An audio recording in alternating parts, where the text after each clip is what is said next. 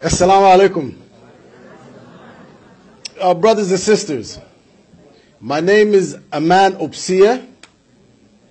Before I get into my speech, not even a speech, I'm going to say whatever's in my brain, whatever's in my heart. I want to give you a brief introduction about myself. And forgive me if I'm blunt, but I want y'all to know who I am, and I want y'all to understand my angle so y'all understand why I'm here. First, I'm not Dul Bahante. So let me just say that. I'm not Dul Bahante. I'm a Jeedooyink man. I'm from Oman.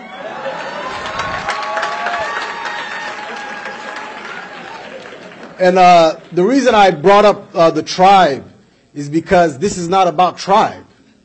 This is about ideology. It's about unionism versus secessionism.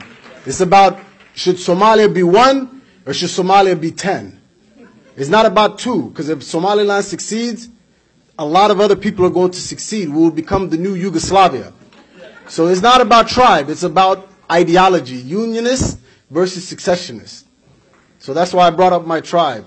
Secondly, as the brother said, I was born and raised in America. I was born in this country. I was raised in this country. If I was born in America, raised in America, if I was a commodity, I would have stamped on my forehead, made in America.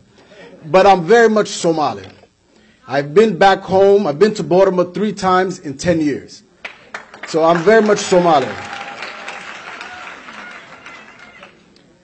And lastly, I am the first Somali American to get a Juris Doctorate from the University of Minnesota Law School.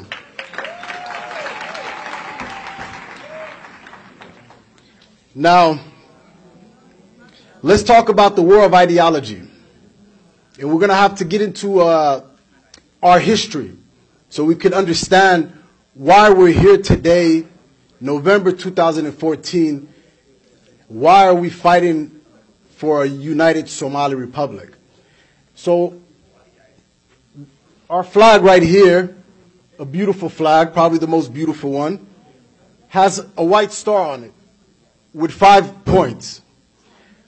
We all know what the flag means, but just to refresh our memory, the white star represents the 5 colonial territories, and that white star represents the birth of Somali Wayne.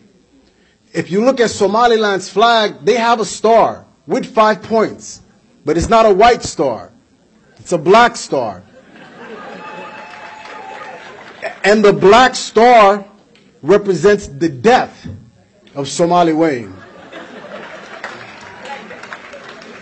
So you have to decide, what do you want? Do you believe in the white star or do you believe in the black star? Do you believe in that Somali Wayne still lives amongst us, or do you believe it shall die amongst us? So it's not about this tribe. It's not about that tribe. It's about, shall we stay united or shall we be divided? So it's a war of ideology. Don't let nobody tell you it's some type of tribal feud. No. This is a war of ideology. This is a war of unionists versus secessionists. So let's talk about how Somalia did become united. Let's talk about history. We all know about the SYL, the Somali Youth League. May Allah bless them. They're founding fathers of the Somali nation. We give them that. But there's another group who's not spoken about in our history too much. But their contribution to Somalia, their contribution to the Somali nation was probably greater than any other group. Not taking anything away from the SYL. But how many of you know about the USP, the United Somali Party? Now, the United Somali Party, there was 2 groups. As we know, what we know as Somalia today was 2 colonial territories. There was British Somaliland, and there was Somalia Italiana. They say Italian Somaliland, but Italians don't speak English, they speak Italian. And so in the Italian language, it was called Somalia Italiana. And we were from British Somaliland, okay? So these two groups came together to make the Somali Republic. So how did that happen? In British Somaliland, there was two groups. There was something called the SNL, Somali National League. Later, they would become the SNM. And then there was the USP, the United Somali Party. Okay? Now, what did the United Somali Party do? They were the ones who actually said, let us unite the British colony with the Italian colony to make Somaliland. That was the USP. That wasn't no other group. That was the USP. And we all know about the Khartoum II Conference. We know about the Khartoum II Conference. So if there was a Khartoum II Conference, obviously there was a Khartoum I Conference, right? When there's movies, Spider-Man 2, Spider-Man 3, then there was a Spider-Man 1, right? So let's talk about the first Khartoum Conference, because that's not spoken about in our history too much. But that was probably the most important conference in modern day Somali history. In the 1950s, what was it, 1954? 58, excuse me. In 1958, the Khartoum I Conference was held by the USP.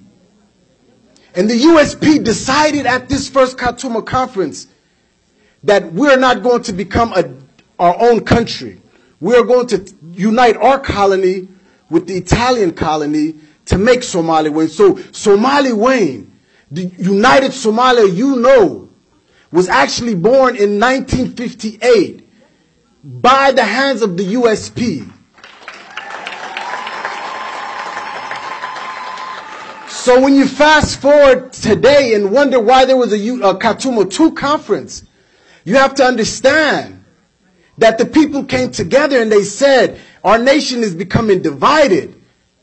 How did we unite our nation? From a Khartoum Conference. So if we're going to reunite the nation, it's a must that we host another Khartoum Conference. And that's why Khartoum II happened. Because it was a conference about uniting Somalia once again, just like they did in 1958. Is to let everybody know, yes, we are Red Wukhoy, right? We're Northerners, right? But that doesn't mean we want to divide the nation. That doesn't mean we are going to turn our backs on our Somali brothers and sisters in the South. No, I am my brother's keeper. I am my sister's keeper. So let us, 5 more minutes. I'll be done literally. So let us speak about how my native city of Boroma no longer has this beautiful flag with the white star waving in it. Let's speak about why Las Anod no longer has this beautiful flag waving, but instead a black star. Why?